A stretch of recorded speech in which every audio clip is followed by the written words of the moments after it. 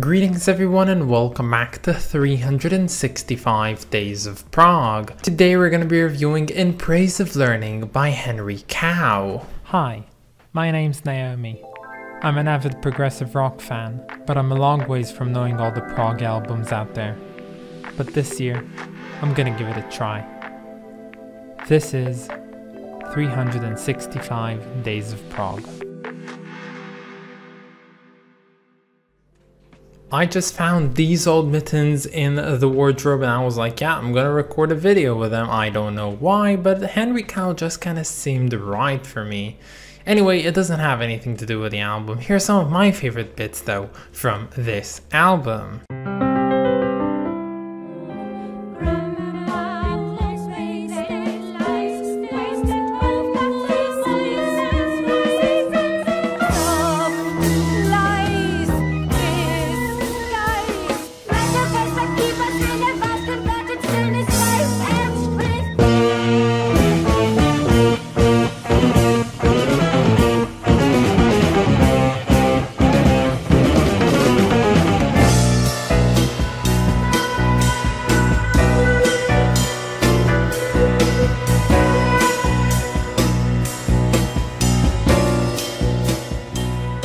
So yet again we are coming back to Henry Cow. Now unfortunately in this video we will be skipping one album and we'll go right to reviewing 1975's In Praise of Learning. That means that this year we unfortunately wouldn't be reviewing two other Henry Cow albums, being Unrest and Western Culture. Anyhow, seeing as I've already done an episode about Henry Cow, I basically got behind me all the entire overview about this band, so if you want to know more about Henry Cow, what led to their creation and the creation of their debut album, I highly suggest that you go ahead and check out episode 247.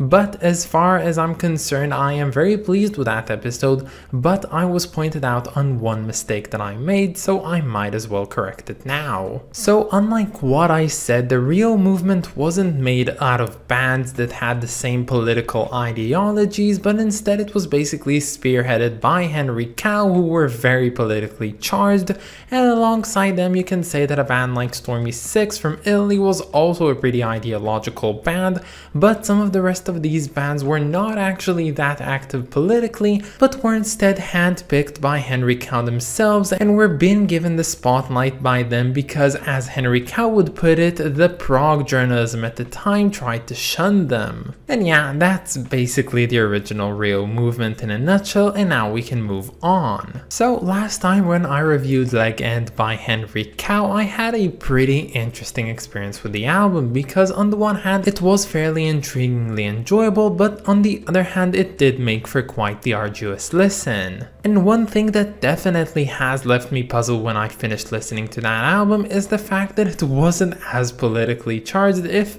even at all, as what I had expected from Henry Cow's music. The only song on that album which really has a defined political message on it is actually the last track on the entire album, called 9 Funerals for the Citizen King. And that one is a very interesting song. Now back then I kinda didn't really understand why this album was so just avant-garde without any real opposition ideologies, but now I've come to realize that this was the band at the start of their way. They still didn't know what direction they were taking with their music, and being very much conceptual and ideological was still not in their top priorities.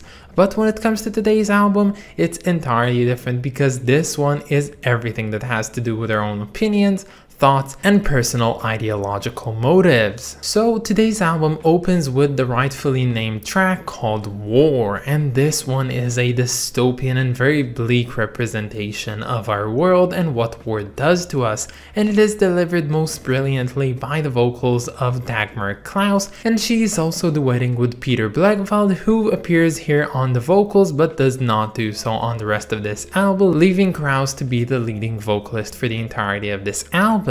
And personally, I found this song to be much more accessible than anything to be found on Leg End, and it was kind of surprising to me because my personal assumption was that they would get even more avant-garde and more wacky as time went on, but instead they went for something a bit more accessible and approachable, and I guess that's the right way to go when you're trying to move someone ideologically. And this song also contains what is probably my favorite quote from the entire album. Now I'm pretty sure that the members of Henry Cow didn't actually coin this quote, but actually just took it from somewhere else.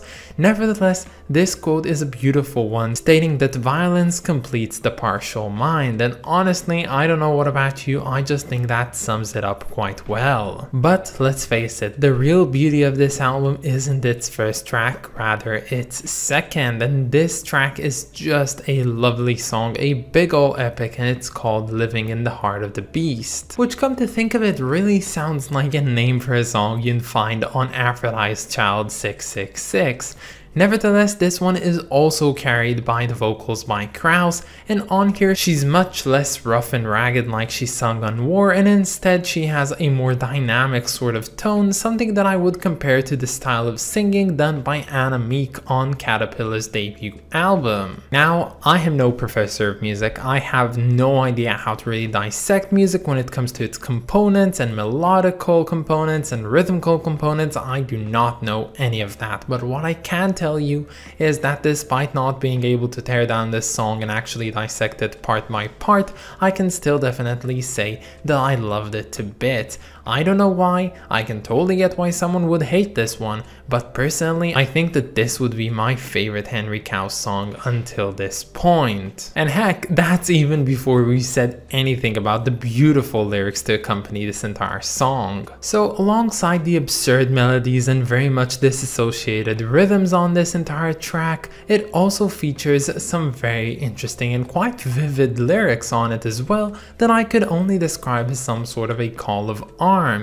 And well, this one does seem to be quite charged ideologically, but personally, as a non-British person who was not born back at the time when this one came out, I honestly really can't relate to the entire groundworks that led to the creation of this song.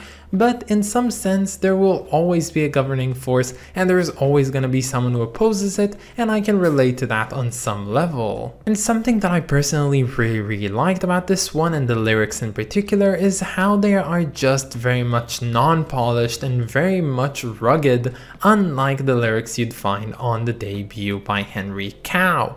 This is a very grotesque representation of the real life, the real world, and honestly, when talking about such strong ideas, the best way of doing it is by shocking your listeners a bit, at least in very vivid and horrifying images. And like any good song, this one has a perfect ending, both musically but both lyrically, ending with a very impactful verse that is just a huge call of arms, which is just lovely in my opinion. I don't really know why I love this song so much, but when it comes to the ideological moving motifs of Henry Cow, I think that this is the shining crown of it. Now, so far so good. I've been really enjoying this album, and this was the end of side 1.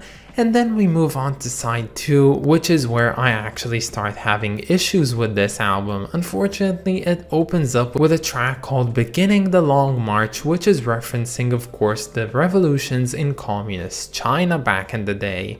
Now, this one, aside from its title, doesn't have anything to do with anything.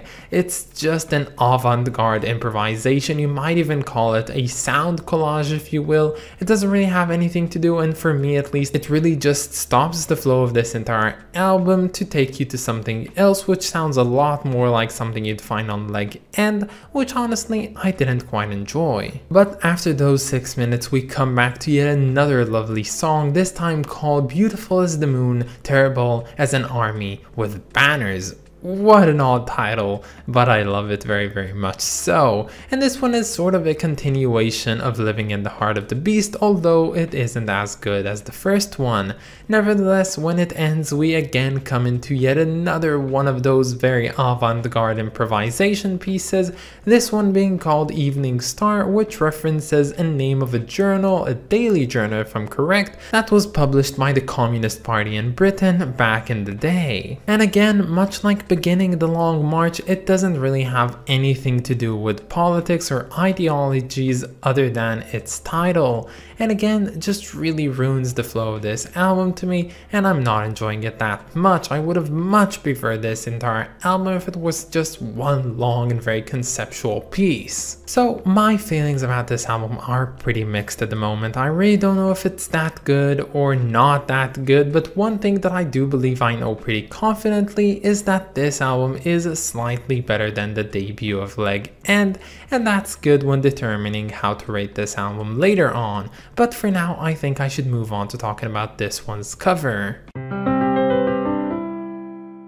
So one of the main reasons I wanted to get Henry Cow into this list actually had to do with the album covers. I'm sorry, but it just had to be that. I love these album covers. The socks, they're so iconic and it's just so lovely. When I saw that there were 3 of them, I knew that all 3 had to make it on the list, so I added this album as well. Now of course this cover, much like the previous 2, was made by the close friend of the band called Ray Smith, in which he creates this sock, usually created out of acrylic paint that was squeezed out of a pastry bag, and of course it always represents the album in tone and colors and fits it quite like a sock. Yes, pun intended. I love the blood red color on here and the stark lines from which the sock is made. It just fits this album so well with its very, rough messages, and the red that features all the communist propaganda. It's just really good in my opinion, and currently I'm still zigzagging between choosing which cover I like the best, whether it be the debut's cover or this one, and I quite don't know which one I like more, so if you have a strong opinion about that, you can always leave it down in the comments. So if I went on objectivity alone, I think that this one, for its absurdity and oddness, would have been given a rating of, let's say, 7, but I just can't view this one as being an equal to the debut, and I think that it is slightly better, so I'll call this one a pretty solid 8 out of 10. But that's about it guys. I hope that you enjoyed this video, and stay tuned for tomorrow because we're going to be listening to A Little Man and a House and the Whole World Window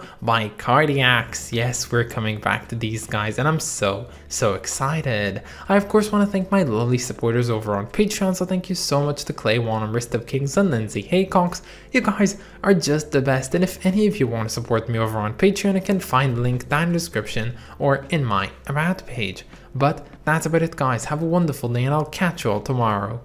Bye guys.